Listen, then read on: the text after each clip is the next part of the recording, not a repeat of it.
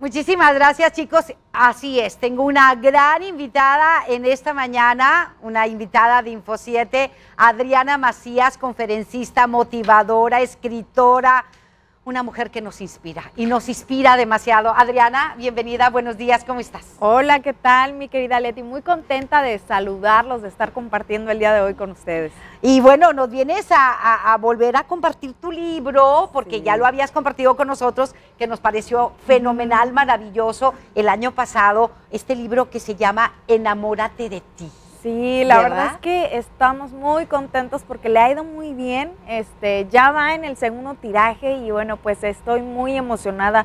Y bueno, es muestra de que realmente ha sido retador para todos nosotros estos 2 años, son muy desafiantes, Sí, pero sí. si nos damos cuenta, esto despertó en muchas mujeres y en muchos hombres esta inquietud de conocerse, de realmente cuestionarse si lo que están viviendo, si lo que eligieron, si las situaciones de vida, si este plan de vida es lo que querían, ¿no? Porque con el tiempo que tuvimos de mucha convivencia en casa, De mucha reflexión. claro, De mucha reflexión. Yo creo que fue un momento bien importante para muchos estos dos últimos años que hemos vivido, sobre todo por el confinamiento, y esta lección que nos vienes a dar, mi querida Adriana, con este libro tan importante. No es fácil conocerse, no es fácil enamorarse de uno mismo. Sí, no. ¿Cómo lograrlo? No eres nuestro, no, es cuando tu psicólogo te dice, tienes que amarte así como eres, es que no soy mi tipo. Entonces, tenemos que revisar, a ver, ¿por qué no es algo que no nos gusta? ¿Por qué de repente nos cuestionamos tanto nuestra manera de ser? Habría que hacer un análisis de las cosas que no podemos cambiar y trabajar por la aceptación.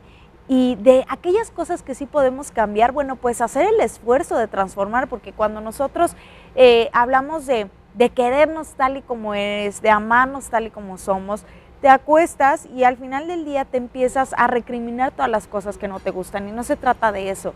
Yo creo que hay que amarnos así como somos, con esta capacidad de renovarnos, de desarrollarnos, con esta capacidad de siempre estar en este constante crecimiento. Y Adriana, ¿cómo lo conseguiste? Sí. ¿Te costó? Sí, claro. Bueno, pues si ustedes van a mis redes sociales, acabo de perder mis brazos de tela, que fue un gran reto. Nosotros nos gusta guardarnos entre las apariencias, ¿no? Nos gusta guardarnos entre la faja, entre el botox, entre las cosas que mostramos en nuestras redes sociales, pero en nuestro interior al final del día somos quienes somos cuando estamos solos. Eso somos. Entonces, ¿quién eres tú y de qué estás hecho y qué vas a trabajar en ti, qué vas a transformar? Recordemos que esto no es cuestión de género, este libro no es para solo mujeres, es para hombres, para mujeres, que tengan estas ganas de renovarse, de amarse, de decir las cosas como son. De aceptarse. Cuando te aceptas, te amas. Claro, claro. ¿Sí? Y sobre todo que nos damos cuenta que cuando nosotros no estamos preparados para una relación de pareja, cuando no hemos trabajado cosas internas, pues se va a hacer una relación bien tóxica. Ahorita está muy famoso el caso de Johnny Depp. Bueno, la violencia no es cuestión de género. El gran trabajo que tenemos que hacer por el amor propio es de todos, de hombres y de mujeres. Esto no es un trabajo de vanidad, esto no es un trabajo de ego, este es un trabajo de un desarrollo espiritual para ser felices, que finalmente es nuestra misión, a eso vinimos, a ser felices. ¿Y cómo podemos construir esa felicidad? Teniendo feliz nuestro interior, trabajando en una disciplina constante, trabajando en un esfuerzo constante y pagando el precio. Porque no es sencillo parte temprano a hacer ejercicio, no es sencillo tener una alimentación saludable porque los antojos siempre se presentan. No es sencillo que tú en vez de ponerte a ver la tele, te pongas a leer un libro. Tú puedes aprender lo que tú quieras y sobre todo en situaciones de crisis, ¿no? Siempre me gusta platicarles que cuando decidí divorciarme, pues obviamente estaba muy triste y con mucha ansiedad y pude haber aprendido a fumar, pero decidí aprender a tocar el cello. En la vida también ¿Tocas el cello? Toco el cello. Wow. Hace 2 años. Tú puedes decidir qué es lo que vas a aprender en la vida, ¿no?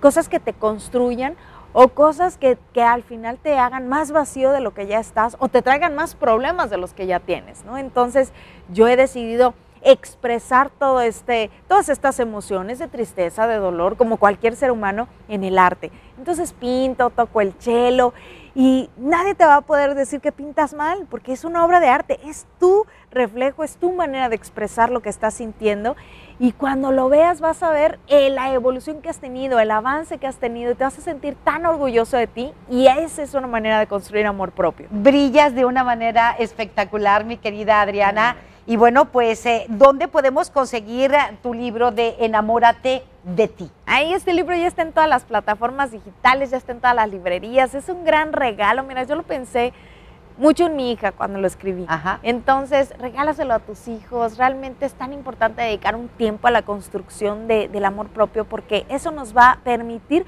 lograr cualquier proyecto, no solo personal, no solo de pareja, incluso hasta laboral, ¿no? Cuando tú tienes amor propio, te sientes seguro para competir por cualquier papel, para competir por cualquier puesto. Muchas veces nosotros somos los que nos limitamos. No, yo no puedo ser un empresario, no, yo no puedo tener ese puesto, no, yo no puedo estar en ese nivel. Pero cuando tienes la seguridad, la autoestima, el carácter, finalmente tú te pones en donde quieres estar. ¿No? Claro que sí. Esa es tu responsabilidad. Definitivamente. Para la gente de Saltillo que nos está viendo, ¿dónde te vas a presentar?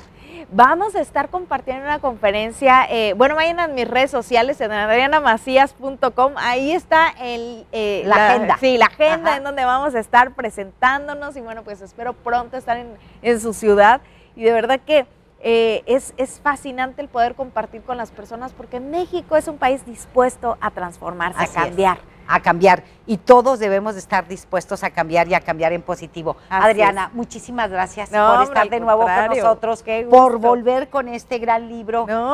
Gracias, y recuerde, enamórate de lo ti. Voy a dedicar, mira. Ay, muchas gracias. Para sí, por favor.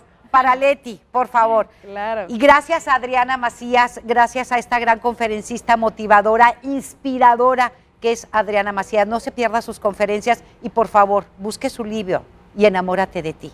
Enamórate de ti. Ella, muchísimas gracias, Adriana. Lo acepto con muchísimo cariño. Muchísimas gracias. Dios te bendice. Muchas gracias. Mucho éxito. Éxito sin pretextos, y hasta la próxima. Gracias.